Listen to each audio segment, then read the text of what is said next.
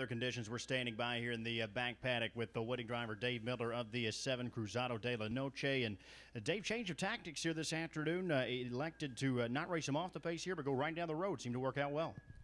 Yeah, it worked out good that way. I mean, I was actually leaving to see if I could get just to see how the race went, maybe take a spot and race him that way. But he was getting to the front, and they left him alone, and he had a lot of chop finishing. Any concern there in the deep stretch, the fresh thread up the inside, of course, French Laundry off a perfect trip, or did you know you had him pretty much in hand?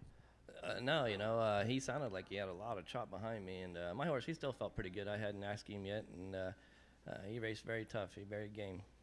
And finally, up next, you've got Ideal Nuggets, 5th race. Big surprise here to all of us, at least on the handicapping side. Last week, paid a big price. She sat close there, back in post 7. Ideally, you'd like to sit close again in the 5th. Yeah, that would be nice for it to work out like it did last week here. We'll just see what happens. Probably go forward some if it works out. We'll see here in a few minutes. Any bias you think so far with the track? It seems to be playing fair. I know the times are still very sharp. Have you noticed anything being out there early on in the card?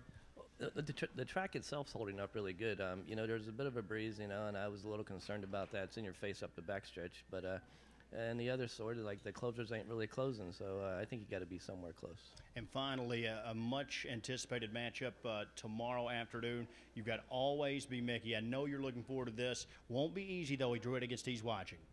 Yeah, it'll be a great race. Those are 2 great horses, and it'll definitely be a big race. Well, it looks to be a heavyweight bout. We're all looking forward to that. That's a story from the paddock, Sam. We'll send it back upstairs to you.